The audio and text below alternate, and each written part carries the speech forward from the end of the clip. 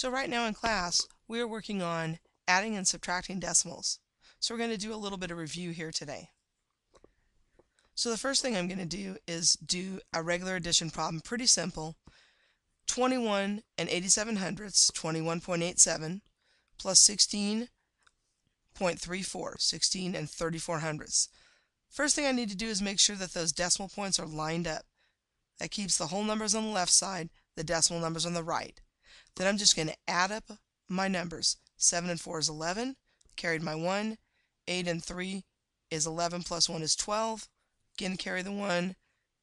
8 and then 3, I get 38.21.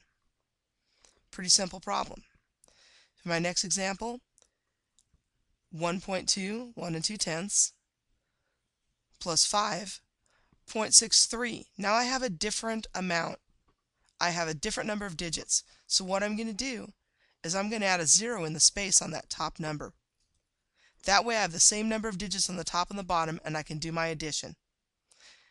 I add up my 0 and my 3, my 6 and my 2, put my decimal down.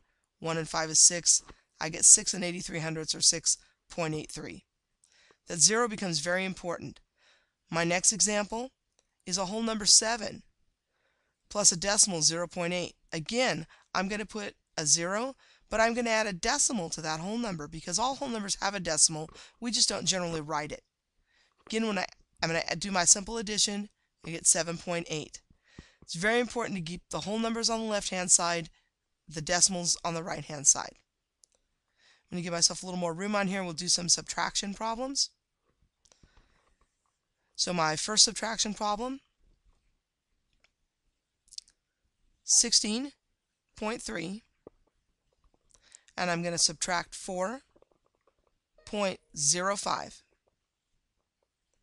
And you can see again that I need to put a 0, and this is even more important in subtraction because now I'm able to regroup.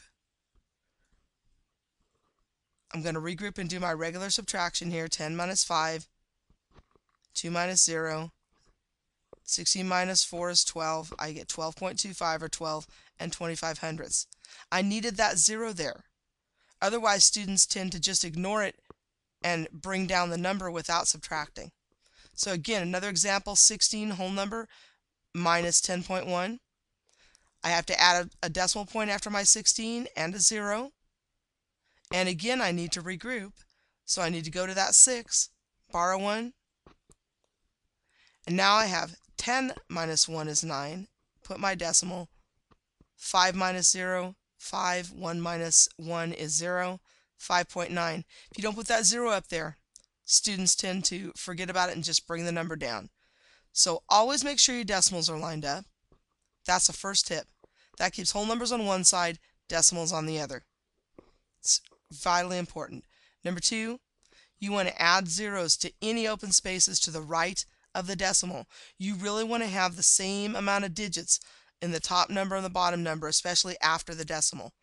And the last one is, if your problem has a whole number, the decimal goes on the right-hand side. For example, 7 can equal 7.0, 7.00. You can add 7 point as many zeros as you need in order to make that whole number have the same amount of decimal spaces to the right of the decimal. And that's really the key, and hopefully this will help you to add and subtract decimals.